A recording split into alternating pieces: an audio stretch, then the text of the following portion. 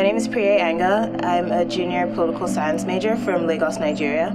I came to Villanova from Nigeria because I knew I wanted a liberal arts education, and that's not something that I could get there. So I came here and I'd do it all over again. I usually get up pretty early so I can make it to the Davis Center, work out for 2 hours before I go to my first class. I absolutely love working out in the morning. It's something that I never did before I came to Villanova, but I got here and I thought, okay, I'll give it a try, and now it's how I start my day every single day, and I really enjoy it.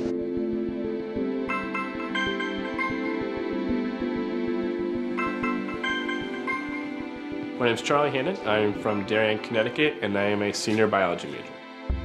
This is my 4th and last year. Typical day-to-day, what I'll do is I usually get up pretty much around 8:30. I start my day at 10 o'clock going to animal behavior lecture. And then around 1 o'clock, I go back to animal behavior lab where we're doing an independent study project. And then that goes until about 3:30 or 4, and then at 4 o'clock I have macroeconomics with Dr. Rissell. And then I'll usually do private tutoring around 5:15, 5:30 for an hour. My name is Marissa Weber. I'm from Lansdale, Pennsylvania, and my major is history.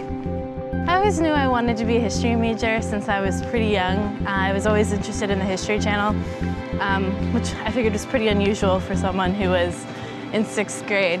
I knew I wanted to go to medical school, but I also knew I didn't want to be a traditional biology or chemistry major. I always figured college was a time to branch out in terms of learning. I'm about to head to Animal Phys. Animal Phys is my 8:30 class. The class is very interactive. He does a great job really getting us to learn the systems, getting us to learn a lot of the stuff that actually is on the MCAT is you have to learn in medical school.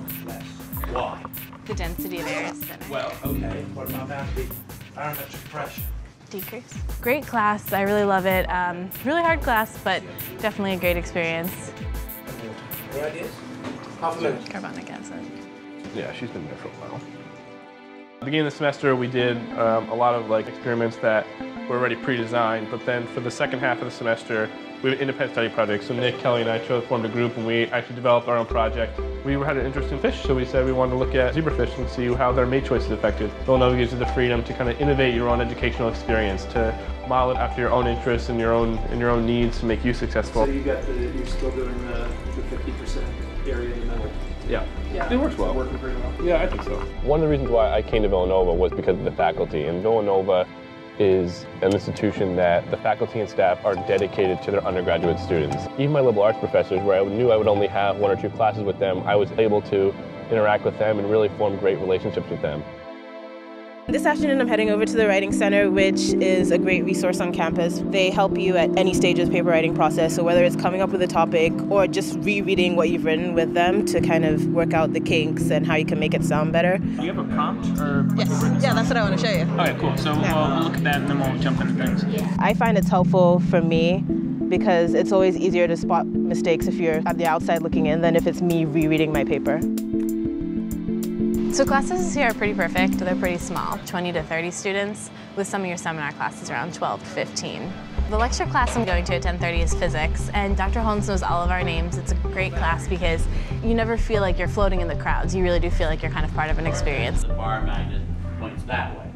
So this is my senior thesis. I'm looking at the phosphate signal transduction pathway in fission yeast. So this is more of an independent study project, a way for me to practically learn how what I'm learning in a classroom is useful in the real world. I'm heading down to VEMS, the Villanova Emergency Medical Services. The people I'm in VEMS with are some of my closest friends. So I have a lot of work to get done, but I kind of just want to hang out. Are we good to go? Good to go. G2G. So we're a student ambulance company.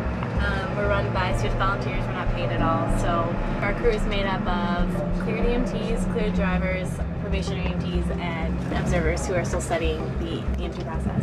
That's what our crew is right now, and we're just actually heading out to have a crew dinner at Second Story on the West Campus. Tuna and lettuce.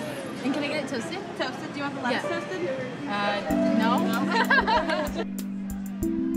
A liberal arts education is important because you get to take sample classes from a lot of different disciplines, and you're not just focusing on a particular subject area, which is harder in business or it's harder in engineering, where you just literally focus on one thing. And I think it's great to get a broad range of experiences. I know I always wanted to go into medicine, and I have a lot of medical experience, and I know I'll become a great physician, but I think it's important to be balanced in different fields. So I took macroeconomics, and I took economics courses and business courses to see if I decide to go into private practice or if I decide to go into healthcare. Looking at business cycles and other things like that is really important for the full development of the individual, so that you not only are adept at caring for patients, but making sure that you're most cost efficient dealing with those, or whatever it may be.